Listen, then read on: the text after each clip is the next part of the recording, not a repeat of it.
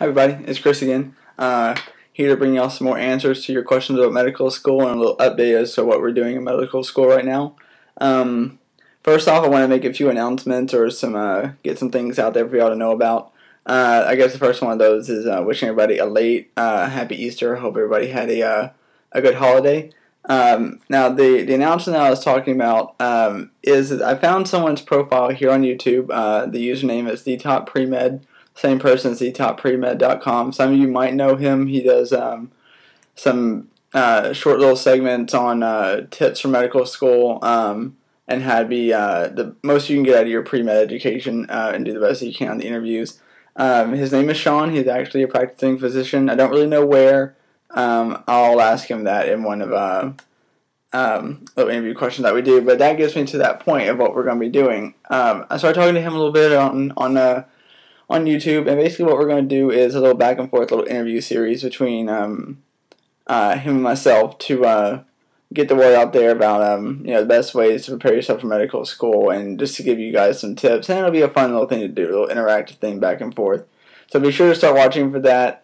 As soon as I can get these videos uploaded, I've been having a little bit of trouble with my internet lately. Then we're going to get those started. So be looking out for it. His channel's name is TheTopPremed. From TheTopPremed.com. His name is Sean. Really good guy. So we'll get that started up soon. Just be watching for that. I think we're going to do about 5 parts back and forth. So it should be good. Okay, so the updates for medical school where we are right now. We just got finished taking our big neuroscience lab practical, which is the last anatomy lab practical that we're going to be doing, written practical that we're going to be doing. After this, it's just all oral exams. Over whatever course or system that we're on at the time. So that means we're done with the cadavers. We don't have a cadaver anymore. We have done away with them. And so far, it's, I don't know. I'm kind of happy to be done with it. I think I'm going to miss it, but move on to other things. The exam went really well, and now I'm studying for the next big exam, which is our midterm, which is over everything that we've had for the past 7.5 weeks or so. And that's why I haven't been around. I know it's been a while since I made a video, so I wanted to apologize for that. But this neuro stuff and going to lab every day has made my schedule pretty crazy. So it's been next to impossible to find the time to make one of these. But whatever, here we are. You have some questions built out, so it should be a good little show this time around. So let's go ahead and get started with the questions. So the first few questions actually, are going to come from a user that we've had asked questions before. It's DBZ96 asks me, how do you study before an exam? Well, actually, that's what I'm doing right now, so I can kind of give you a rundown on what I'm doing. So what I do is, during the week, I listen to, I go to class, and that's one time that I see it. Okay. Then after that, I listen to it again at home and take notes off of it, so that's twice that I see it. And then at the end of the week, I go over everything all over again. Okay, so that's 3 times of seeing it in the week that we had the lecture. Right, so I do that for all the lectures. So by the time the exam comes around, I start studying for the final review for all the exam stuff. I've already seen it 3 times.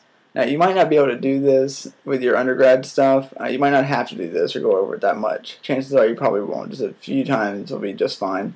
Even just the week before would be fine. But after the 3 times of seeing it, then I start studying a week ahead of schedule, or a week before the actual exam. And during that week, I have just a few goals during that week. I want to go over everything twice, so that way I see all the lectures 5 times total by the time it's all said and done with. And I want to do as many practice problems as I can get my hands on. That usually works just fine, and that leads me to another question from the same user, what's the whiteboard for? Well, I can show you what the whiteboard is for. I actually use the whiteboard to draw out a whole bunch of things. I'm not the best artist. I'm not really an artist at all. I can't draw worth anything. But it helps me if I draw it out, such as pathways or different physical structures or anatomical structures, stuff like that, to where I can actually see what's going on. So let me swing the computer around and give you a glimpse of what I'm talking about by drawing it out, and what I mean by how I use the marker board. So that is what I do with the marker board. I draw out all sorts of fun stuff, which I was actually doing right there. It helps me out quite a bit. Right now I have all the stuff for the external middle and inner ear. Yeah, this is a lecture that I just got finished going over. So that's what the marker board is for. Same user also asked me, or someone asked me in the past if I wear glasses. I absolutely do wear glasses. I don't have them on right now because I have my contacts in, so I don't need them. Let's see. The next set of questions comes from a user called Live6391, asking about going from nursing school into medical school, what they should expect, feeling kind of scared about it, and wondering if they're smart enough. Okay, well, the difference is between nursing school and medical school is it's a different philosophy of care. It's a different kind of care. Nurses are very holistic in their care they give. They're caring for the person as a whole, both emotionally and physically. So it's a different kind of training that you're going to get for that. So I would be really, really leery of saying that someone's not smart enough for it. It's a different kind of education. And if you want to do it, I'd say go for it. Don't be scared to go for it. I mean, you're already a nurse. You're already going to enjoy doing that as a career. I would say go for it. Don't let anyone tell you that you can't. Say go for it. Don't be scared about it. You can do it. Let's see. The grades, get A's and B's is what you would need to get in college to be able to, as a good marker or a good indication of being able to survive in medical school. And in medical school, it's about passing, but the better you pass the subject, the better your chances are for the residency that you want. And tips for surviving medical school, I would say time management is a plus, and determination. And that's for not only surviving medical school, but even getting into medical school. So I wouldn't say don't be scared about it. And if you're wondering if you're smart enough for it, well, go take the MCAT and see how you score on the MCAT and see if they'll let you in. If they let you in, they know you can do it. But have faith in yourself and go for it. It's a scary process, but give it a go. I would say, give it the old college try if you want to call it that. The best way to review for anatomy, I forgot exactly which user asked me this, but I'll go ahead and tell you a little bit about what I do to review for anatomy, or the best way to learn anatomy.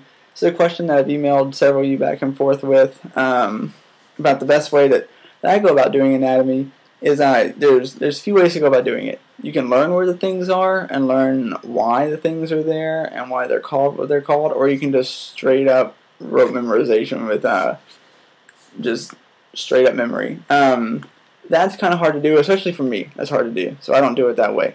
What I do is I realized that from my medical terminology class that every word that's used in medicine is either from Greek or Latin or some combination of something, and they're named the way they are because that's what the structures are. Okay, and if you can break down the names, okay, you can usually tell where the structure is going to or from or what it's doing.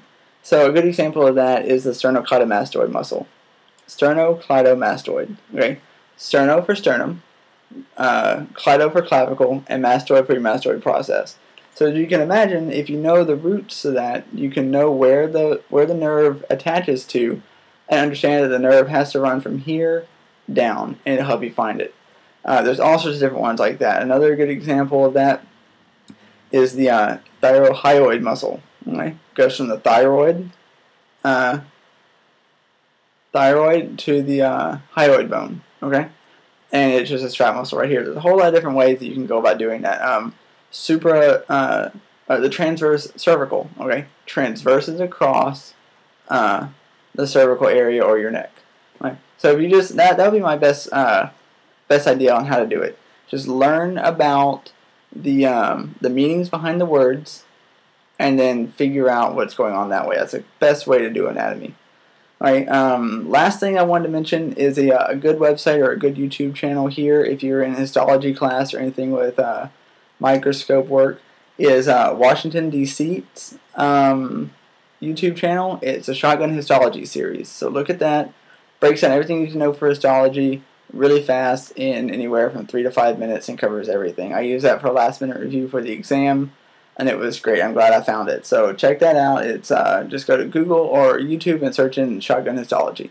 So that's about where we are now. I will be getting more updates to y'all later on, and y'all have a great week. Email me with any more questions you got.